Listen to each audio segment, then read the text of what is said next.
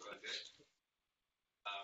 So I'm really happy. This is the first Sonic Speaker Series event for this year, I think, for this academic year, if I'm not mistaken. Am I right, Carmen?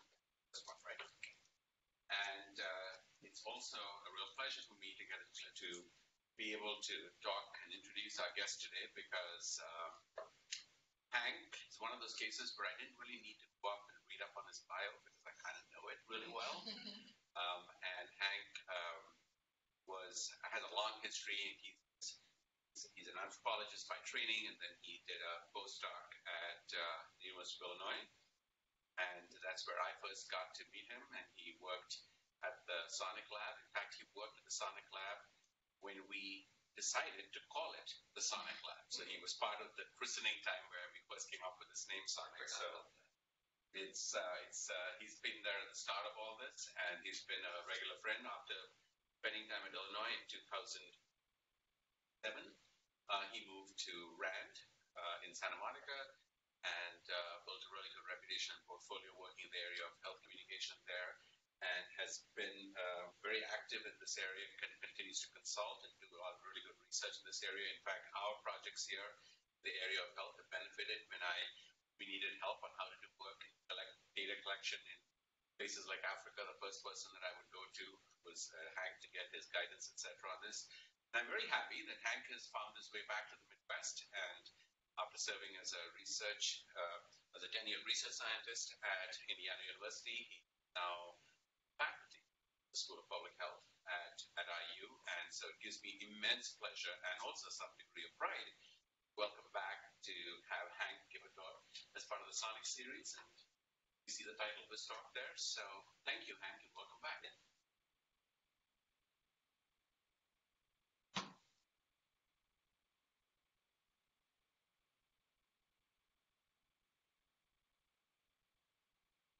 All right.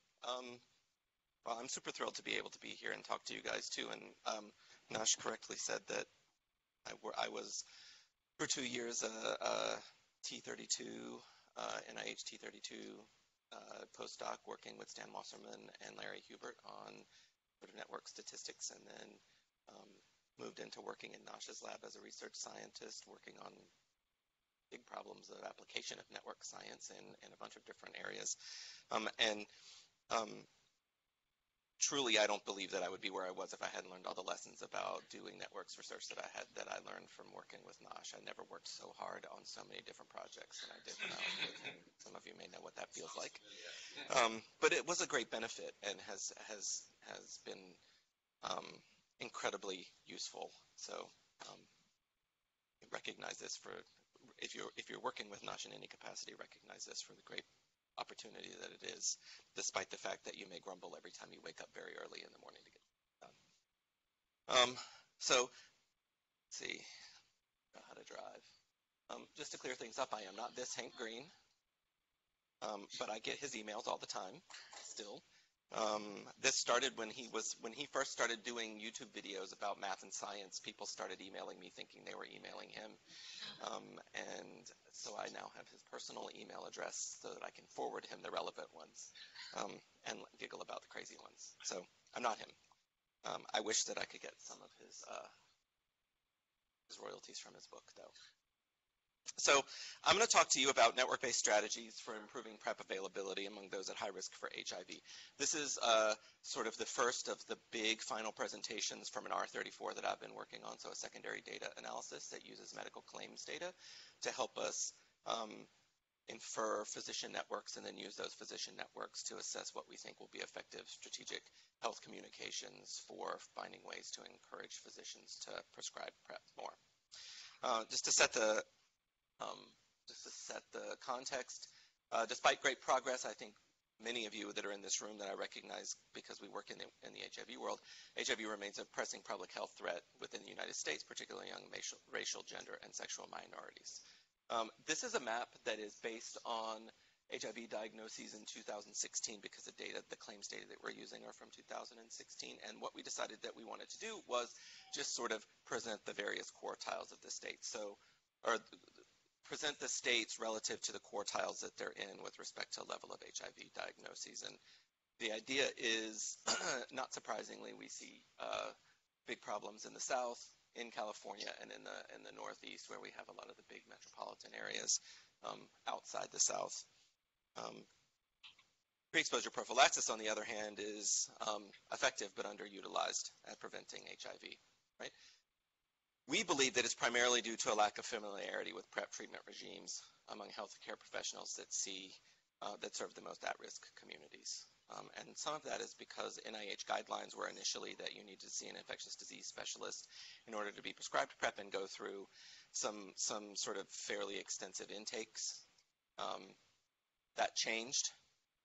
Those guidelines changed, allowing general practitioners and other primary care physicians to provide pre-exposure prophylaxis, but they didn't know about it.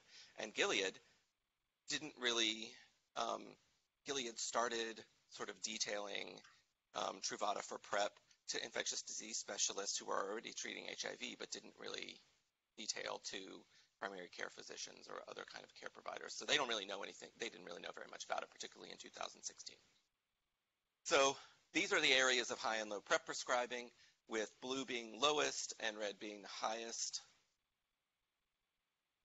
And then if we cross those things, we get a sort of strategic map of places where we have higher than the median HIV cases, higher than the median PrEP prescribing, lower than the median, right? And so the red is places where there's higher than the median HIV diagnoses but lower PrEP prescribing.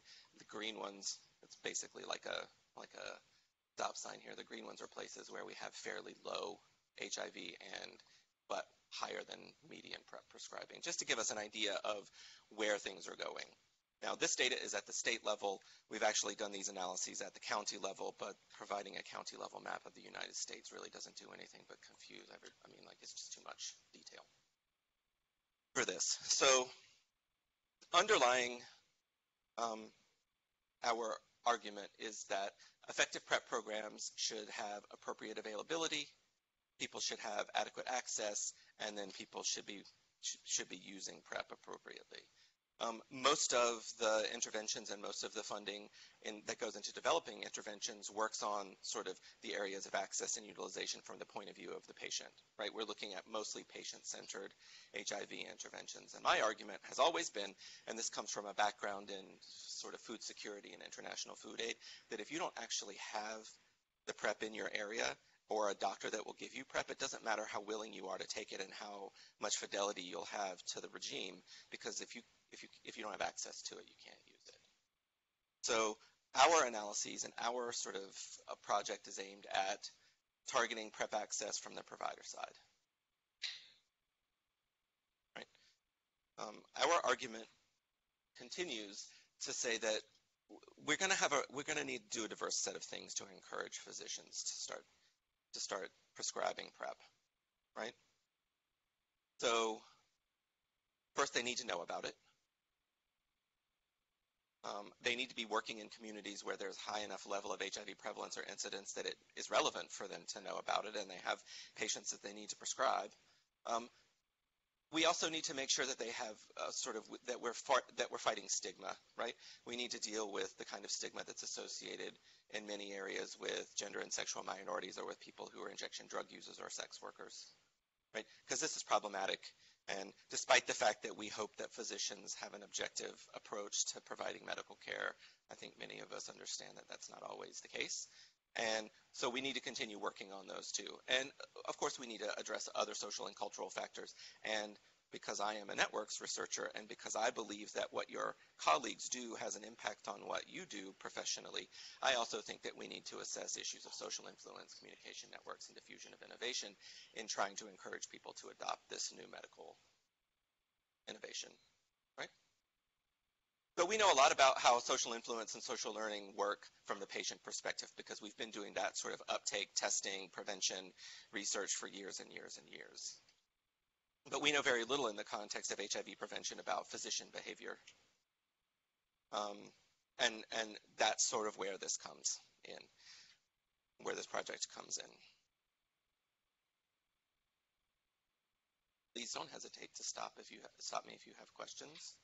I'm happy to talk about this for as long as you want to talk about it, but I would rather it be more interactive than me lecture at you. But the goals for the project were to essentially, if we're thinking about this in terms of a sort of dyadic perspective, we want to identify providers who serve populations at high risk for HIV, but who prescribe PrEP infrequently. So we believe that those would be great targets for health communication interventions. So those are the people that we want to figure out who they are so that we can better target them. But then we also want to try to figure out if there are providers who are likely to influence the behavior of those low prescribers by virtue of where they are in the network, the kind of behaviors that they're doing. Are they treating HIV patients? Are they prescribing PrEP? What are they doing that's going to influence the behavior of their peers, right? And I don't know if any of you have any background in trying to get, in anthropology, we always call this interviewing elites. Interviewing elites like doctors and politicians is always very difficult because they very rarely have the time or the interest in sitting down to do a detailed survey. And so collecting primary data from a national level network study of physicians to determine whether or not social influence would be operative in the context of sort of adopting this new behavior would be problematic. And given the sort of what I believe to be a pretty critical need for us to understand how to get physicians prescribing more PrEP as fast as possible, our question was, how can we do this with existing data? So when you say providers here, do you mean the pharmaceutical providers, or No, here I mean medical care providers. So it doesn't necessarily have to be a physician, but it could be a nurse practitioner, a physician's assistant. So we sort of assume that on the supply side everything is fine. So we're not thinking about availability from the context of, are the pharmaceutical corporations doing this? One of the things that is an open question for us is whether or not the information about PrEP should come from Gilead, or whether or not it should come from colleagues who are actually doing the prescribing on the ground. Because there's a difference, I think, in sort of expectations and in sort of the amount that people value the information that's coming from somebody who's seen as a drug representative versus somebody who's actually using it. So we want to use this. We propose to use medical claims data to assess these issues, right?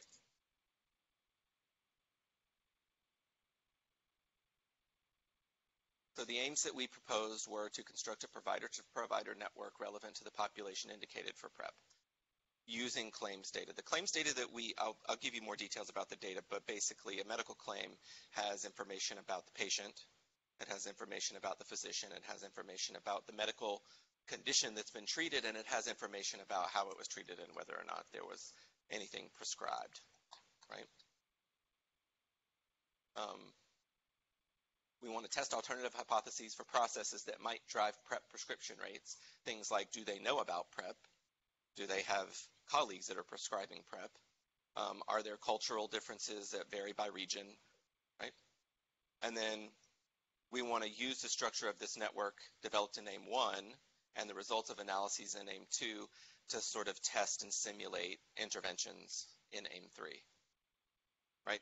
So we're basically building a database, running a bunch of models on the database, and then using the results of those models to test what we believe are good possibilities for delivering this health communication. Now, I should point out that we're not planning on developing the content of the interventions, because we feel like there are people that are better at developing sort of continuing medical education and information about prescribing regimes and so on and so forth than we are. What we're trying to talk about are the various modes that the information could be delivered through.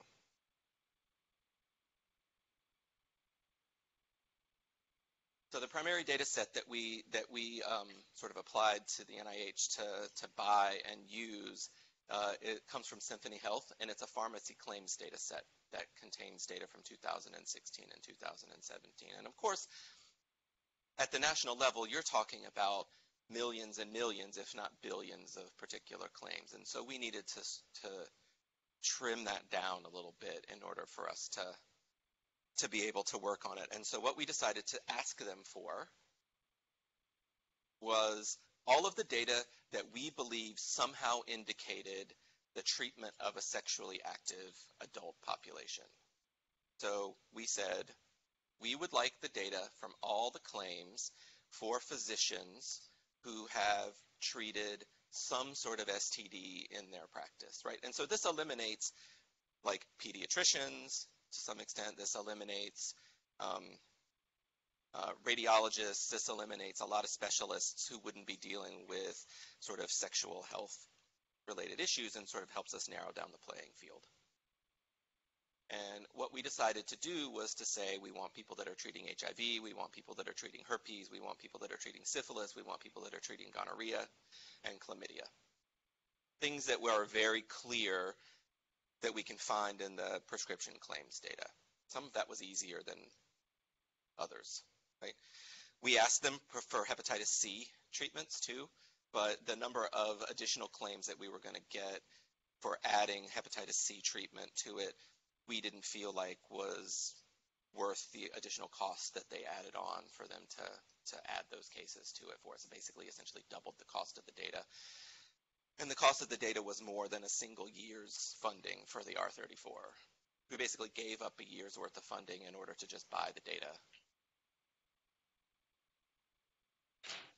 which, if you know anything about working with inside an NIH budget, is very difficult. Hard enough as it is. So we take this pharmacy data and we map provider networks and then quantify prescribing behavior using this de-identified claims data. So there's no information about, from the claims data that we bought, there's no information aside from a patient like unique ID number that is linked across all of the different patients, or across all the different physicians for the patients themselves. But we do have information on the physicians so that we can link to their NPI, right? And we can figure out what their specialty is and where they're located.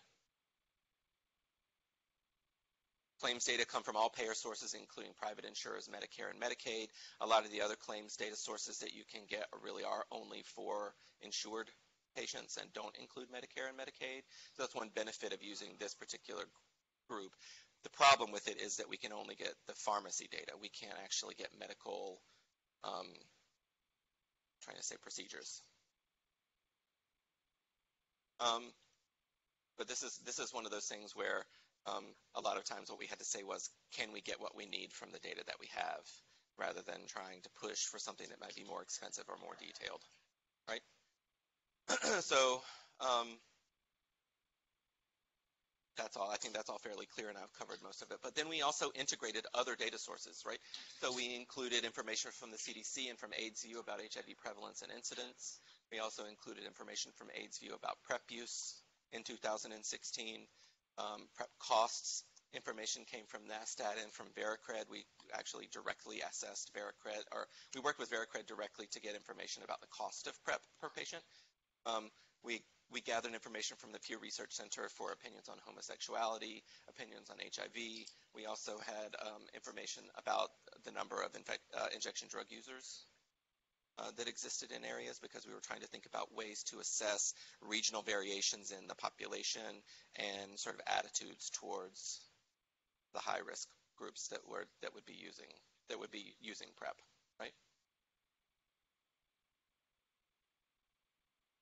Once again, these are not the only data sources that we could have used. There are so many more, and we probably evaluated somewhere between 100 and 150 sources and had to reject many of them that we would love to have used for their reputation, because they didn't have the granularity that we needed in order to make our analyses work. So there was this fine balance that had to be drawn between what can we get, what are people willing to give us, what has the appropriate granularity in the area that we need for it to work on, so that we can actually do the analyses that we need to do. Data and maybe like this. Yeah.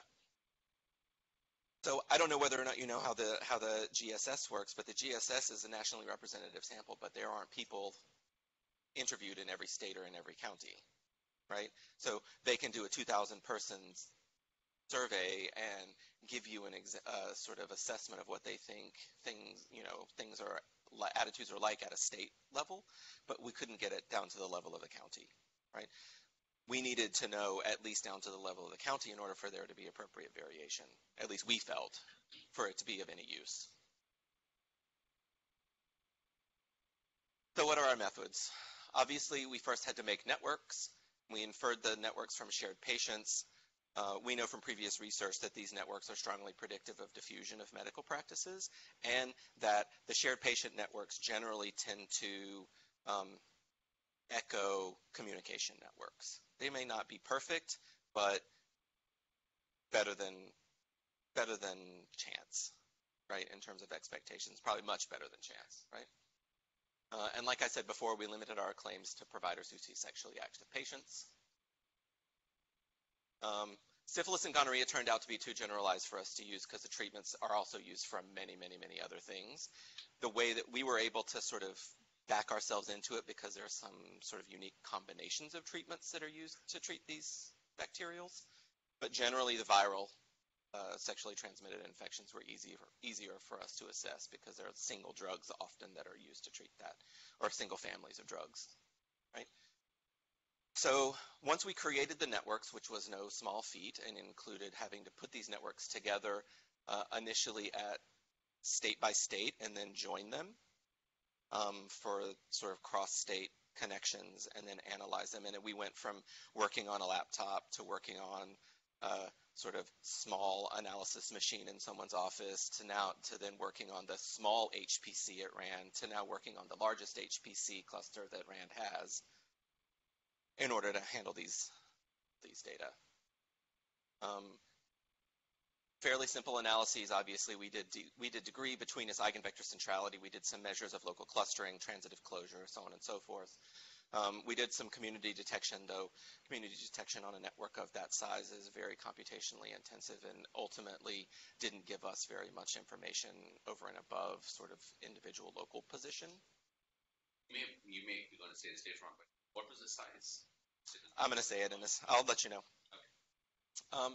And so then we added the publicly available data, and then we ran these statistical models. And we did lagged regressions to predict the number of PrEP prescriptions written in 2017, accounting for level of prescribing in 2016, because we felt like that was the best way for us to account for sort of some endogeneity effects associated with the physicians themselves.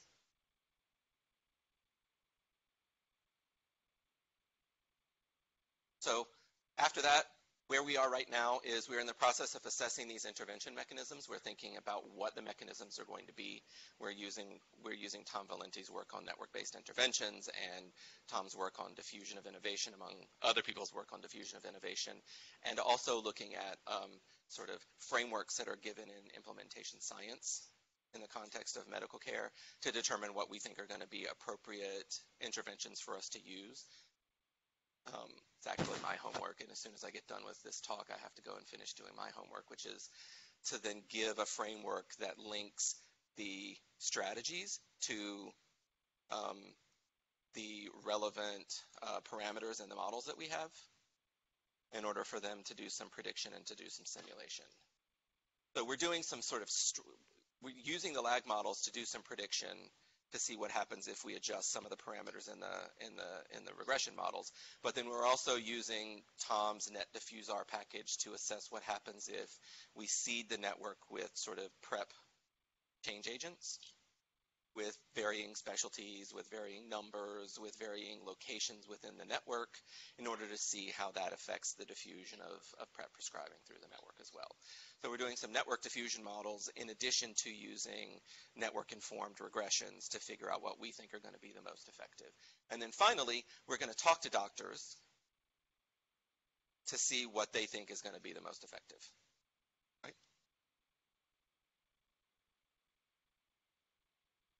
And then based on that, we're going to come up with a series of recommendations for what we think they might like to do. I'm going to run through some of these pretty quickly. We had all these grand ideas about what hypotheses we were going to test, and this comes out of our proposal. This is like what we thought we were going to do. If any of you have any sort of background in how things go from the proposal to implementation, most of these are there, but in slightly different form based on what data we could get and what truly ended up working out. So we had ideas that geographic variation was going to be important, and so we sort of gave our hypothesis and then gave an example of what an intervention could be like. And the idea was to just assess the likelihood of us being able to come up with interventions that were associated with it. And then we translated that into what we thought the functional form would be. We thought that we would be able to predict the number of PrEP prescriptions, but in 2016 and 2017, the number of PrEP prescriptions is so zero inflated and so low that truly it turns into a logistic question. Do they or do they not? Because there are so few people that are very heavy prescribers, right? And then we have things that are associated with the patient profile of the physicians or the medical care providers, like the volume of their sexually active patients, the volume of their HIV patients, both of which we felt like was probably going to be associated with their likelihood of prescribing PrEP. And then there's sort of a set of network characteristics for each physician's local network. That's like their degree, the sort of specialized degree, the number of connections that they have to other HIV treating physicians, to infectious disease specialists, to other PrEP prescribers. And then embeddedness, just a measure of transitive closure, because we argue that if you're deeply embedded in a group of physicians, your behavior is going to be constrained to be like the behavior of those who are surrounding you, right? Those of you who work in the ergom world can see parameters in this that look like ergom type parameters. You had data on who exactly were the infectious disease specialists? Yeah, so we were able to work backwards to determine whether or not their specialty was internal medicine, infectious disease, and so on and so forth. Yeah. And then we include metropolitan standard area, like whether or not it's urban or rural versus suburban. That was our reference category. And then there were some other variables that ended up coming into play because we added census information about the major geographic regions and so on and so forth. So what did we find out? Yes? So I assume because you used regression, you binarized the ties. Did you keep them weighted? You said shared patient between binders. So we did them in two different ways. So we maintain the data in a full form that has the number of shared patients that they have, and then we worked with a statistician whose name is Josh Embry, who's a student of, thank you, I can't remember his name, it's terrible. I keep wanting to say Mark Fleischer, and that's not, or who did I say? Mark Hancock last time, right? No, Mark Hancock is the right name. The name you said was Mark Newman. Thank you. That's not close. It's Mark Hancock, UCLA. So to help us come up with some probabilistic representations of the network, and we operated on that too. Ultimately, looking at this, though, you either share a lot of patients with a doctor or you share like one or two. So there's a very bimodal distribution in the probability of you sharing patients, and so it was fairly easy for us to come up with a cutoff that allowed us to dichotomize this and work on it as a sort of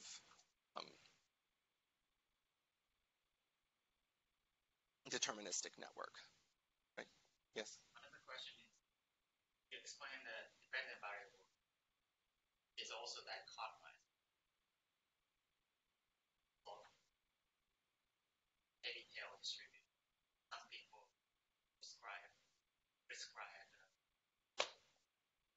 PrEP rather than like people heavily prescribe PrEP, but most majority of people didn't. Right. So, but I'm wondering like how they distribute. I had actually a diagram of the distribution of the number of PrEP prescriptions in 2016 and 2017. It is incredibly long-tailed, like very, very, very heavy at 0, 1, 2. And then, because in 2016 and 2017, this was still incredibly new, right? The treatment itself was something that was rarely used and was still considered only for gay men at the highest risk, injection drug users at the highest risk, and sex workers at the highest risk. So basically, you get 0 versus 1 or 2, and then there are like thousands of physicians who are in this very long tail. So that answers your question. Then my Sorry, go question is, do you first like identify food sort of the area Mm-hmm. prep? Yes. They have like a larger like that. Very different from. So what we're doing is we're in the qualitative study, we're identifying these where we started from the tails of we're using our model, our predictive model, where we have an expectation of how much they would be prescribing versus the observation of how much they would be prescribing, and we created lists of people that are at each end of those two different sort of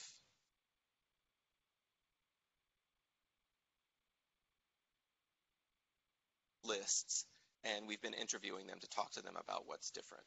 We will probably do some descriptive assessments of these people because we see them as the sort of significant positive and negative outliers, and those are the people we want to know the most about. But I mean, from my own experience, the people that you're going to see that are the most highest prescribing are going to be people that are working in the major urban areas that see the largest number of HIV and MSM patients. So you're talking about people in Los Angeles, San Francisco, Chicago, Miami, New York, Boston, like most of those major areas. Yes? Yeah, 130,000 patients in the sample. Means that means there were 130,000 out of 500 On PrEP. who were on PrEP. Yeah, 130,000 out of the, I'll show you the total number, right? Because the number, 500,000, so 130,000 is about 20%, right?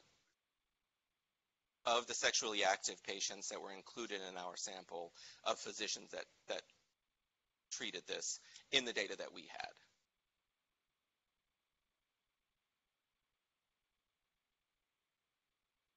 As compared to 7 million individuals that we know that they were treating for genital herpes.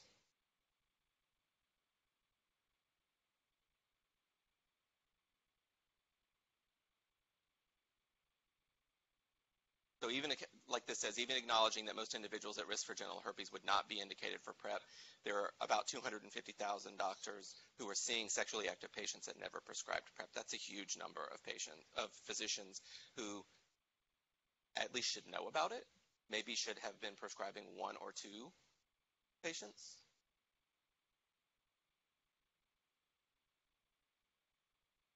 So these are just the numbers. Basically that were in the words in that slide. So no, these are the patients, these are the HIV patients and physicians based on who they were treating, patients and physicians who were treating the particular disease HIV. This is pre-exposure prophylaxis and this is herpes. Just to give you some numbers.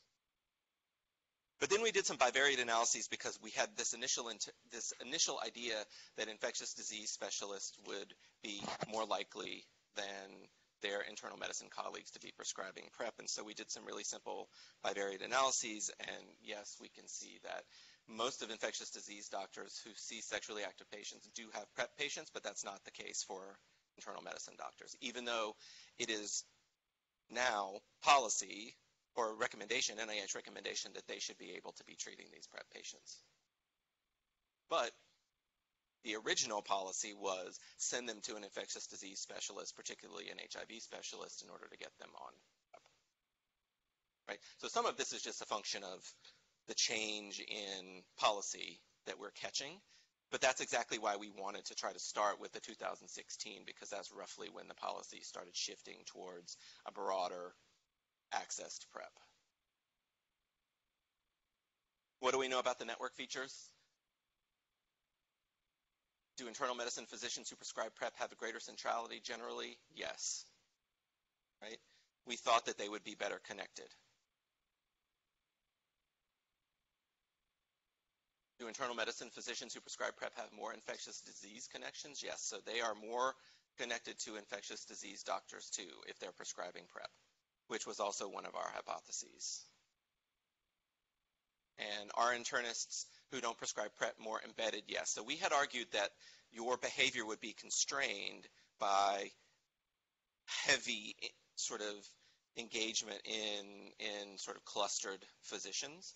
And since the majority of physicians are not prescribing PrEP, being embedded with a larger group of doctors seems to be associated with behavioral constraint. Right? So we did all of these models before we investigated a big multivariate model. And the way that we did the multivariate models were sort of in a blocked model development approach. So we included information that we knew about the physician's patient characteristics, then their network characteristics, and then information about sort of regional. Last one. It was who do not prescribe. The mean yes PrEP is higher than. That might be.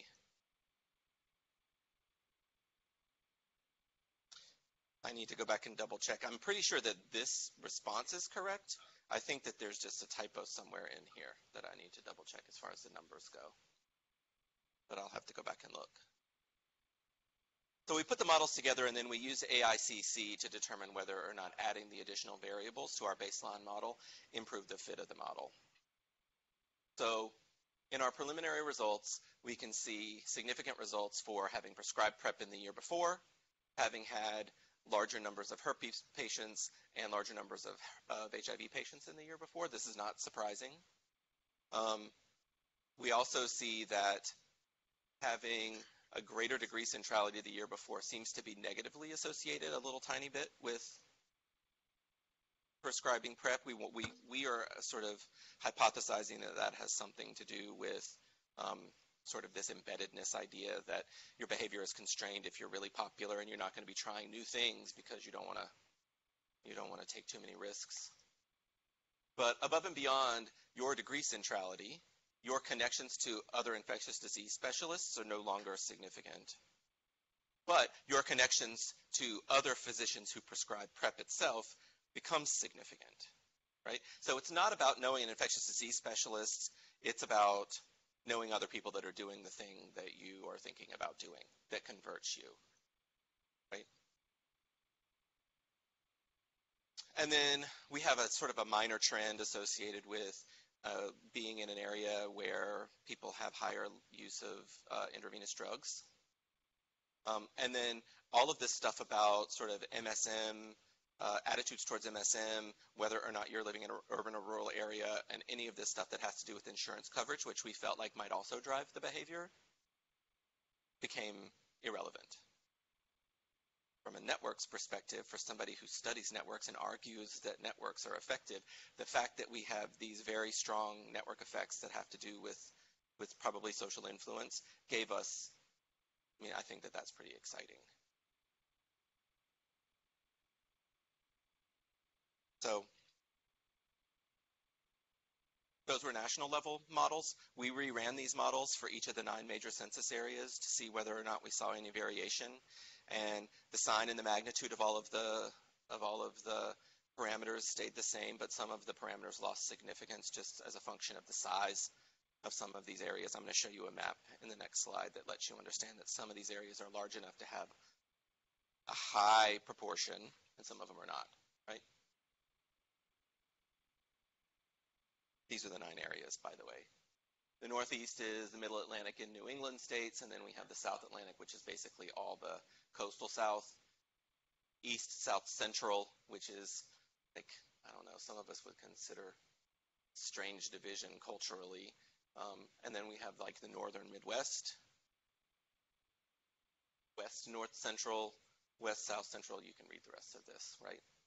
But this is how the census divides the United States, and we ran it to see whether I, to be honest, thought that we were going to see drastic differences between what we saw in, say, the Pacific versus what we saw in the South. So the fact that the models themselves held up fairly well makes us feel like the models are pretty robust.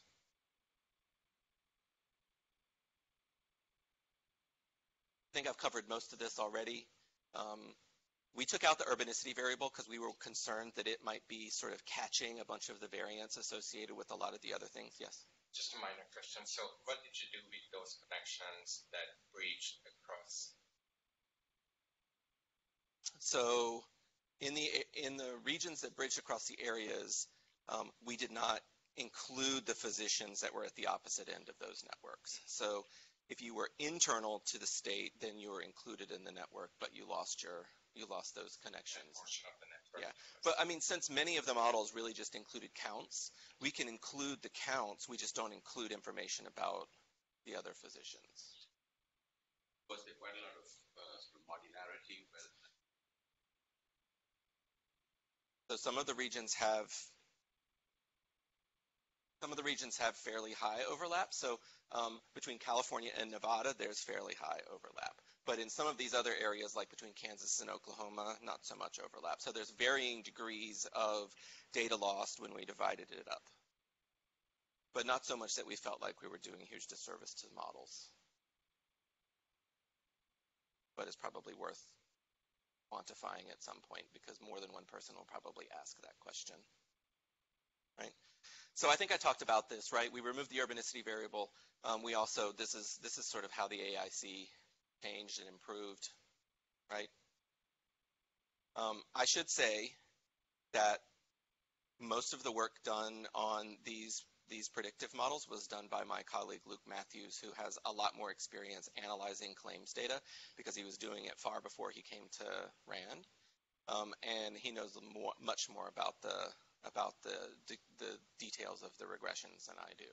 So if you have lots of technical questions, I'm not the person to talk to, other than that I can take your question and ask him later. So one of the things that we've been concerned about is network dependency. Obviously, we know that all of these counts and all of these eigenvector centralities and everything else that we were calculating are all interdependent with each other. And so we thought about a variety of different ways to do it. Obviously, the permutation approaches like quadratic assignment and some of these others are just far too computationally intensive and really focus on structural features beyond what too strongly for us, for anything that we wanted to do, right? We also considered link-based models that use random effects for the ends of the links, but decided again that they were too strongly focused on structural features and not the behavioral outcomes that we were looking at. We thought about autoregression models, but Luke was concerned that there would be some problems with bias in the parameter estimates, and so what we did was we just created samples. Since we had so many, we have big enough data that we just pulled samples after we computed all of our network models. We pulled samples of 10% and just ran the models multiple times and then integrated the responses to give us our parameter estimates and our standard errors in the same way that you would do with a sort of multiple group model in Siena or whatever else. Not fancy, but standard. I should say, did Luke, since he did y'all consider new autologistic? No, we did not, but that's something that, so we are at the point now where we're just wrapping up these models and trying to decide what we might be able to do that takes these a step further. So this might be something that we can look into. It's essentially an extension on focusing on social influence, which is what this is. So essentially, it is building on the kind of network autoregression, or for that matter, Factorian, right? And Friedkin before that I talked about. Right. This is more recent stuff. Yeah. I think that that's probably going to be effective for us, because again, I think for a very fast study, these kinds of regressions are going to be effective, but we also want to make sure that we can try to throw this data at the most cutting edge of the models that we have and see what they do. So, and of course, we're aware that there are issues with using claims data to infer physician communication networks. This was one of the major concerns that we got from the reviewers. However, we also know that getting that kind of data is much easier and much less expensive than trying to do the kind of survey that you would need to get true communication networks. The only other thing we could possibly do is ask permission to scrape their emails, and I don't know whether or not a physician would ever allow anything like that to happen. And we know that there are sort of infinite design choices as to what exogenous data to integrate, how. We tried to do the best we could with what we knew that we had, given what we needed. We also know that there are issues working from a network projection, right? Because we could have done these analyses using the full two-mode network. But since our focus was on physician behavior and not on patients, we felt like it was just so computationally expensive and so much more complicated that the sort of projection was effective enough for us. Right? And we consider this a first step that was far less expensive. This sort of gets to what you were saying, Nash, about like we needed to get something done that we could give to the project officer that we could start talking to interventionists about in implementation sciences. And I put this down here, doing the best we can with what we have, because that honestly was in the first paragraph of my response to the reviewers, because so many of them were bringing these issues up, and I was like, we got to do something. Let us start, and we'll move forward from there. So just a couple of more slides to finish up. What are our next steps? Obviously, we're in the process of doing these intervention simulations. I think I talked about those already. We're doing both diffusion studies and these model-based predictions. We're doing what we're calling the systematic qualitative interviews to assess feasibility and acceptability of the mode of delivery for the information about PrEP. And the thing that we think is really cool is that we're using our models to tell us which physicians to contact that fall into each of these categories. So are they high likelihood, high prescribing? Are they high likelihood, low prescribing? Because those are the sort of sources and targets. But then are they low likelihood, high prescribing? Because those, we think, are the major positive deviants that we need to understand. Like what's motivating them outside of a real patient need to do it? What's motivating them to do the prescribing? Can I ask a question? Sure. You said that it's not so much focus on the content of the intervention, instead on they would better target. Yeah, who to target and how to target the information. Can you tell a little bit more about what kinds of intervention? Yeah. Content, what do you Sure. say intervention? You mean coming up to you and saying, hey, thank you, tell us why you did this, or can you talk to so and so? What do you mean by intervention? So in this context, I'm thinking about would something that's like a broadcast to physicians. So what if I put an ad about PrEP in JAMA? Or what if I put an ad about PrEP in the flyer materials for a big medical conference? Like, what if we just broadcast? How much is that going to cost, and how effective would that be, right? Now, what if we targeted that to particular regions that we knew, right? How much less will that cost, and how much more effective would that be, right? So those are the sort of broadcast level ones. But then it's things like, well, what if someone who is real, it wouldn't be specific physicians or doctors, but types of doctors. What if someone who is a well-connected PrEP prescriber is the person who starts talking very aggressively about this with people in their communities and mentioning it and being sort of more visual or visible in terms of doing what they're doing? Is that going to give us a bigger bang for the buck? Right? So if we went out and rather than, trying to train all of the people who could be doing the PrEP prescribing, but we train specific individuals to be our change agents, to work in the community to do that, how effective would that be? And does it need to be structurally similar individuals, or do they need to be important to the people that are in their communities? So that's a sort of more targeted diffusion intervention that we thought about. Right? So those are the kinds of things. And I am completely willing to say that we are right now at the point of just starting to brainstorm on what the sort of portfolio of delivery mechanisms will be. So Alison Ober is the sort of implementation science person, and so she and I are talking about what has been done, what could be done. What do we know about network-based interventions? What do we know about general implementation science interventions that have been effective? How do we put those together, and then what do they look like when we're running our simulations? So that's the point where we're at now. We're also in the process of doing these qualitative interviews, and then hopefully we'll be able to give national and regional recommendations for the various modes being more or less effective. What do we think is great about this? We think that we're among the first to apply this social network approach to look at physician and provider behavior in the context of HIV prevention. We see lots of this in the context of patient behavior. We hope that we are able to give data-driven suggestions for what interventions and intervention modalities could be more effective rather than sort of more qualitative approaches. And we hope that this might facilitate intervention targeting so that it allows people to think about what's going to be effective based on what we've already done with our simulations. And then we'd love to generalize this for use in the context of new medical treatments. And I talk here about sort of medication-assisted treatment for addiction, which is another sort of novel approach that has pretty high barriers to entry because of lots of social and cultural issues, as well as a lot of medical sort of licensure issues that have to be dealt with before you're capable of prescribing MAT. I would be remiss if I didn't talk about everybody that's on the team.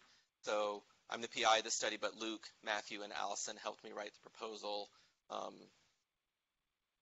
It was a very, very collaborative and very good and continues to be a very collaborative and very good relationship with the leads. And then Eric Storholm, Josh Embry, Josh Traub, Sarika Baril, and Matthew Mizell have been the sort of research support team that we've had helping us do a variety of different pieces, some on the quantitative side and some on the qualitative side.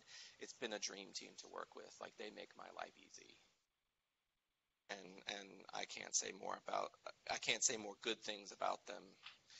And then we have a really great advisory council. Some of these names, some of you will recognize. So Tom was one of the earliest people to sign on when I told him what I wanted to do. He said, yes, absolutely, tell me what you need. Terry Smith is the director of HIV prevention services for APLA Health. I've known him almost the whole time that I've been living and working in LA on HIV research, so I was thrilled that he would be willing to help us because he really knows how these things work on the ground. Phil Hammock is the chair of the Department of Psychology and director of the Gender and Sexual and Gender Diversity Lab at UC Santa Cruz. I wanted to have on here a bunch of people who were experts in the field and also who were very strong advocates for the groups that we felt like were at high risk for HIV. So that's why Phil's here. Aaron Lord is a neurologist who works at NYU Langone. He also is in charge, or the leader of the PrEP for All sort of campaign, which is fighting to have Gilead release the patent so that it can be provided generic. And then Keith Hermanstein, who's a collaborator of mine who works with minority populations who are at high risk for HIV.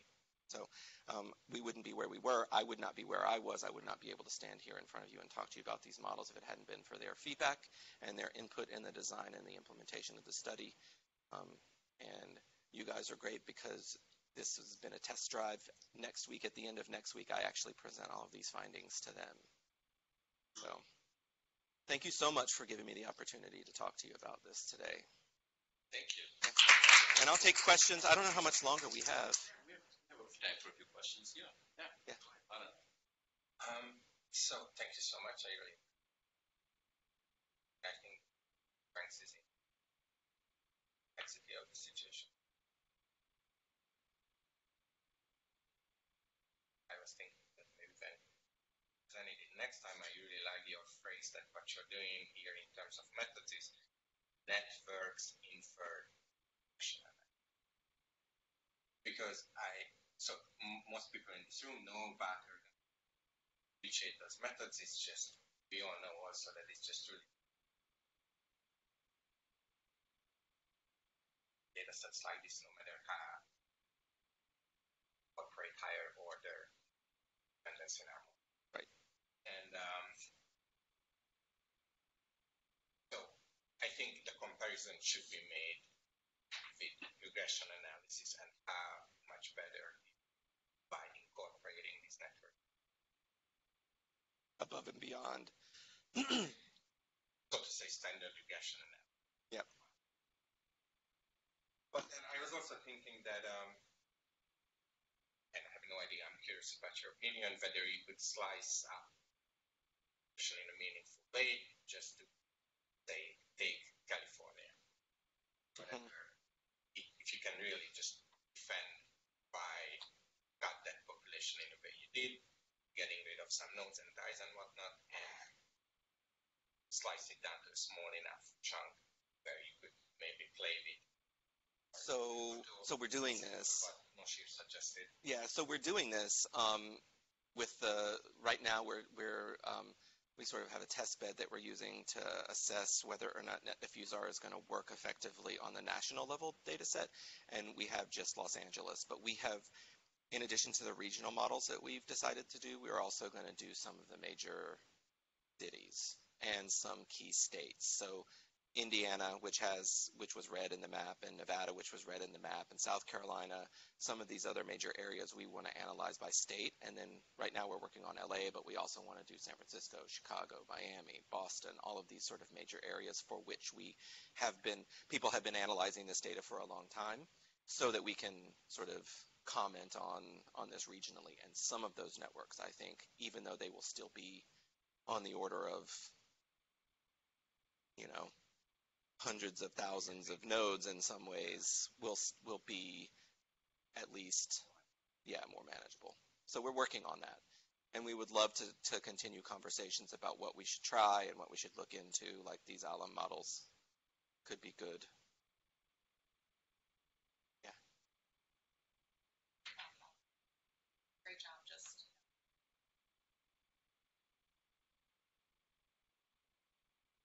Yeah. I thought that I had kind of one thing was like it's slicing pieces. I especially want to identify how Hmm. major cities are part of there, but then also and each is one. Right. That will be one. Yeah. This is something I'm trying to understand provider networks is that it's so difficult with like it becomes so complicated because the folks who one of the things that we're finding in our data is that who seek out care but sort of at-risk folks that really need care, if they are getting care, already it's sort of like unlikely that they will get care, but if they are connected to. And so when we're trying to look at networks, sometimes it's like it's difficult because then it's not these network questions. So for example, they might be a physician at Howard Brown and then not being connected to anybody else. And then further, all of the physicians are like located not in neighborhoods that these people like add in these contextual effects. It's like, well, and especially right, if you don't have identifiers or any information about patients, like trying to then understand contextual effects of like, having a patient population that is not maybe, the providers might all be in like, or downtown Chicago. Mm-hmm. It's just kind of traveling to the provider. Right. How are you going to put that into the model in a way? Even if you do have that, how does that fit person's poverty level? Providers who have a lot of patients who have, but maybe the census tract they're located in is not high poverty. Yeah. And that's something that has been, clearly we don't have the data to do that because we don't have any information about the patients themselves. And so we don't know who these people are seeing, aside from what we've been able to learn from the interviews that we've been doing, where people tell us, I work in an HIV clinic. I used to be the PrEP point person in the clinic, but now it's somebody else, and that's why you have my name as a high PrEP prescriber, but the whole clinic is overall a high PrEP prescribing clinic. So, again, this gets to my point of this is a first step to show what we can do in order to argue for if you gave us access to more data and more detail, and you trusted us to actually, manage all of that sort of HIPAA stuff appropriately, we could do much more, like answer these kinds of questions that get at this transition point between, right? Because like I've said, it's access, availability, and utilization. And utilization is purely patient focused. I think access is really, or availability is really like producer and physician focused. And then, but this access piece is the piece where the patients and the providers sort of meet. And we don't, I agree, I'm basically agreeing with you that we don't have the right approaches and the right data to figure out how those two things work. But I think we could. It just takes allowing them to let us put those things, the data sets together appropriately. I was just wondering about like mentioning sort of provider and payer. I was thinking about the classic study of social about the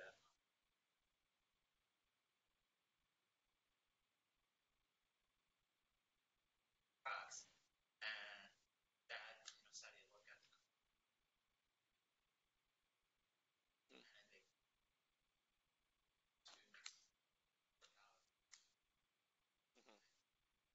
and I was wondering about versus other like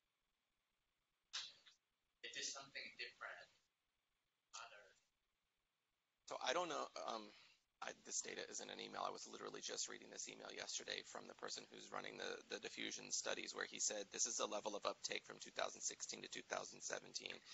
We ran a bunch of sort of probit analyses to determine what we felt like were the key factors to see whether or not we needed to incorporate additional individual level characteristics. So I can tell you that, but not right now because I don't have it right in front of me.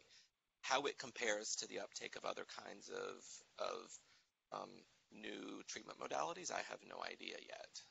I think that's something that we should look into to say, well, this is more or less, this is faster, this is less fast. We don't know because we're just in the process of starting those simulations. You do have in your records a physician first prescribed.